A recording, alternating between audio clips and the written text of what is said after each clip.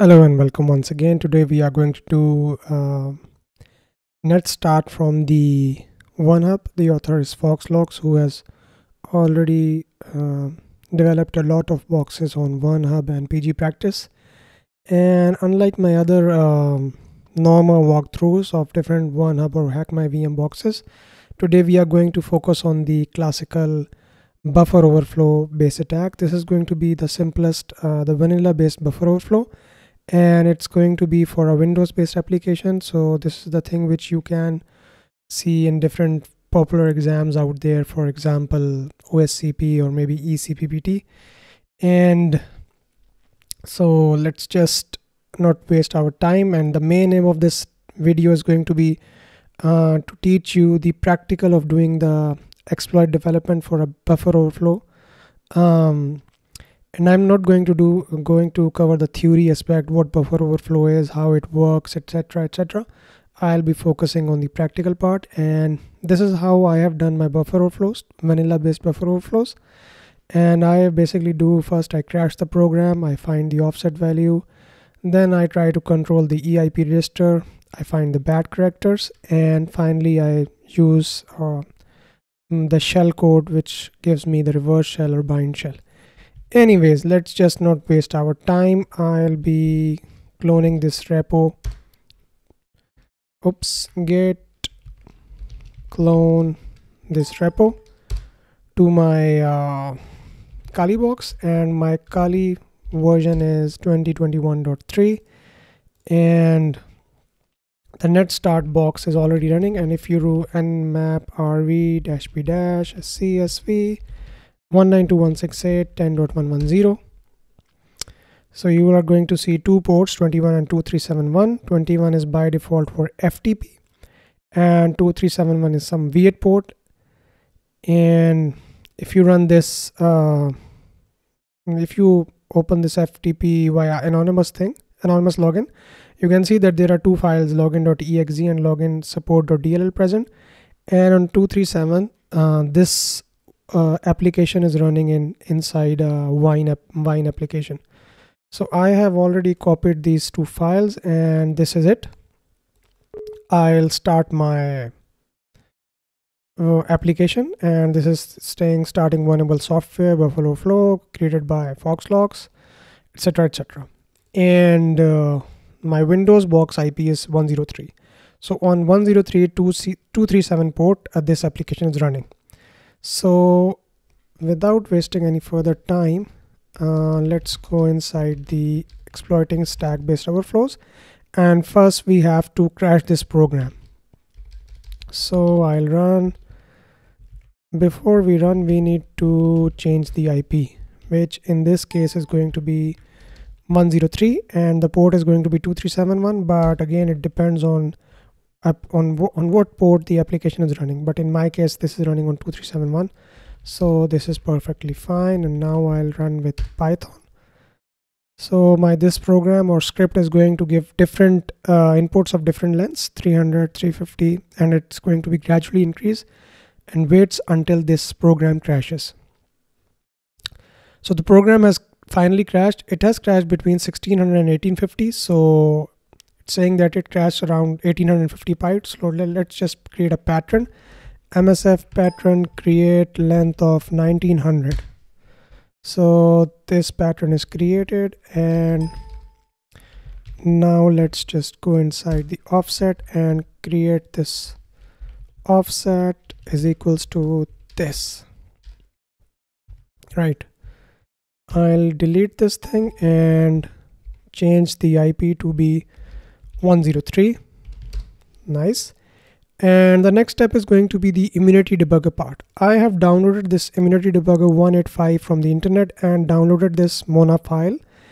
And once you have downloaded this mona file, you have to go inside the py commands and paste this mona file inside this path. For different environments, for like different exams, they are going to provide you this environment, so you don't need to configure it. But for example, if you are doing a practice in your local environment, you need to recreate these steps. So Immunity Debugger is downloaded and installed, and mona file is copied to this Immunity Debugger path. Right. Now I will start the Immunity Debugger in administrator mode, and in the meantime I'll start the login application, our vulnerable application, as an administrator. I'll go inside the attach and I'm going to find this path of my file, which is login.exe, and right now it's saying pause, so make sure you hit play button, and now it's going to say running. Perfect. So finding the offset, and now if I run this finding the offset, it says there is an access violation and the program has stopped. The EIP register is filled with this value. So copy selection to clipboard, go back here, and now MSF pattern offset length was 1900, and this is the EIP value, right? So it's saying the exact match is at offset 1702. Perfect. So we need to remember this value, and oops. Now we'll go inside the EIP, and the EIP is going to be 103, and if it's done correctly you are going to see your EIP filled with 4 Bs, but let's just try something different. For example, let's just do a DCBA. Since this is an little Indian format, if everything goes correctly, we should see our EIB filled with ABCD or 41, 42, 43, 44. Right. So I'll save it and I'll go to restart and hit play button twice, and now it's running again. Fine. So I will now, EIP is finally, the program has again crashed and EIP is filled with 41, 42, 43, 44. So we can control this EIP. Perfect. And our next task would be for finding the bad characters. Let's just remove the bad characters NetStart so we can do it from the scratch. So normally 00 is the bad characters and we have to find the bad characters, and I'm going to show you how you can find the bad characters. So the program has crashed and we need to go into the ESP register and follow in dump. Follow in dump 00. We have to give this pattern. Let me just restart. Yes. Play, and now we need to start from the scratch. The program has crashed, and since we have given 4 Bs, so it's filled with 42, 42, 42, 42, but just ignore it. Click on this ESP register and click follow in dump. And let's start. So we have to see all the values from 01 till FF. And if we see anything out of order, that is going to be the bad character. So the first bad character is going to be 00, which is going to be X00. The next is going to be F1, 2, everything is in order, 28, 29, to see 2D. 2D is not present over here. So let's just restart it. Play. We'll have to remove 2D. 2D is here. And now if we do, the program has again crashed. Follow ESP and dump. 2C do D2E. Since we are again seeing the bad characters, maybe 2E is again the bad character also. So 2E. Restart, play, 2E.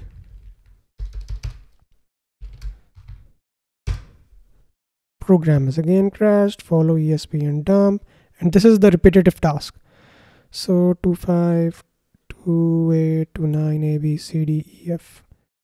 3, 4, 5, 6, 7, 8, 9, A, B, C, D, E, F. 1, 2, 3, 4, 5, 4, 5, 4, 6. Next is going to be 4, 6. 4, 46, right? I'll restart. 46. I'll remove, where is 46? Here it is. 46. Follow ESP and dump. 45, 46, 47 is the bad character. These bad characters can change, the offset can change. So remember, you have to practice with different vulnerable applications, but the methodology or the steps will remain same. So 47 is the next bad character. Play. Now I'll remove 47. Follow ESP in dump. 47, 46, 47, 48, 49, A, B, C, D, E, F, 1, 2, 3, 4, 5, 6, 7, 8, 9, 59. 59. Restart. Play. 59. X59. 59. Oops. Is it running? It's running. 59. Program crashed. Follow ESP and dump. 5C, 5D, 5D, 5, 1, 2, 3, 4, 5, 6, 7, 8, 5, 9, 5, 8, 5, 9, A, B, C, D, E, 5E. X5E. 5E, right. Play. We have to remove 5E. Here is 5E. Program has again crashed.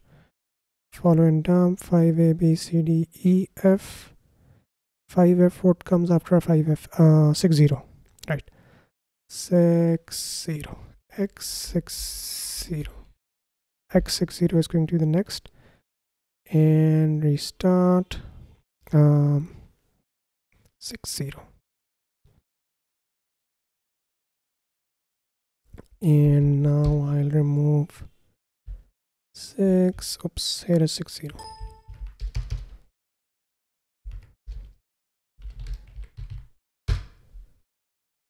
Follow ESP and dump. 160. Where was 1? I guess 63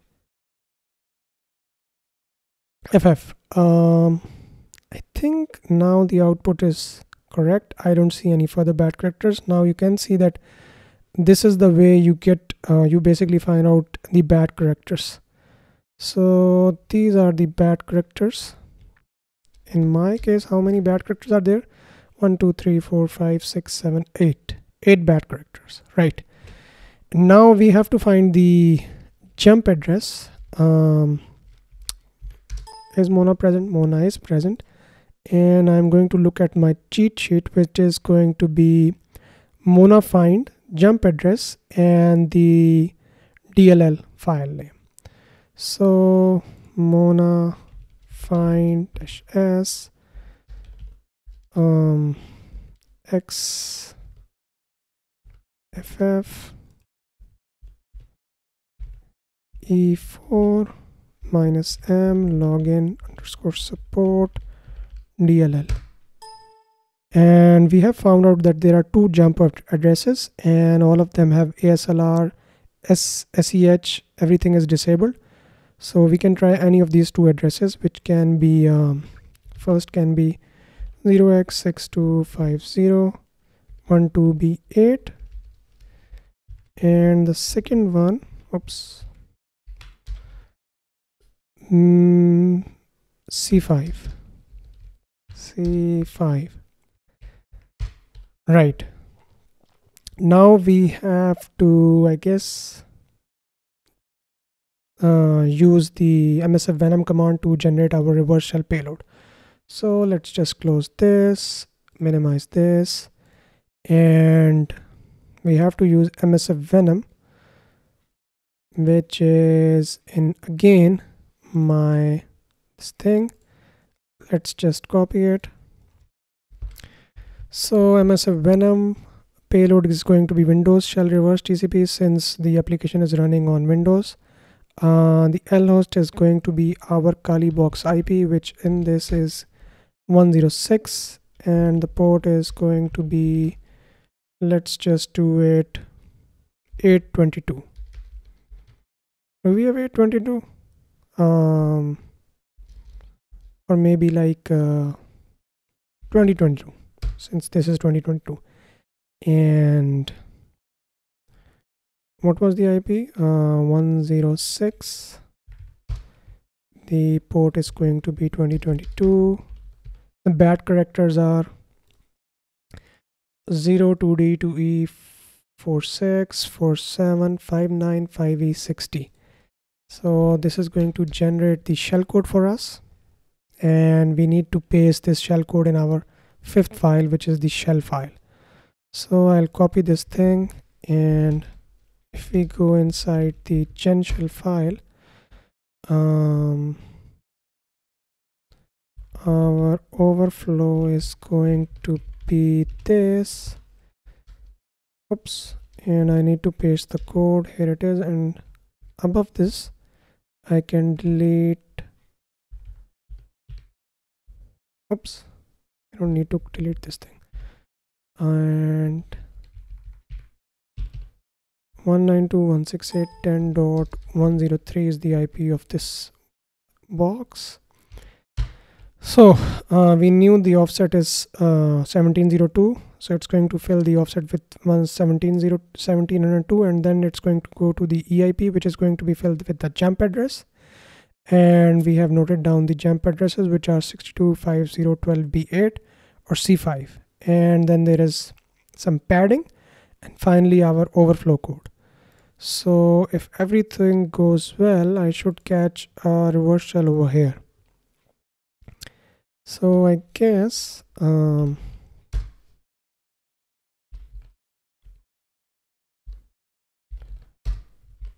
if I try generate shell, oops, I haven't opened this application. I need to start this application, and now I can see that this is highlighting, and I have a Windows shell. Great. So this is how you do it. 103. So on my KaliLinux box, I have got a reverse shell. You can try changing the jump address. I guess both addresses should work, which is instead of B8 we can try C5, C512, right? And the application is running. Let me just restart it.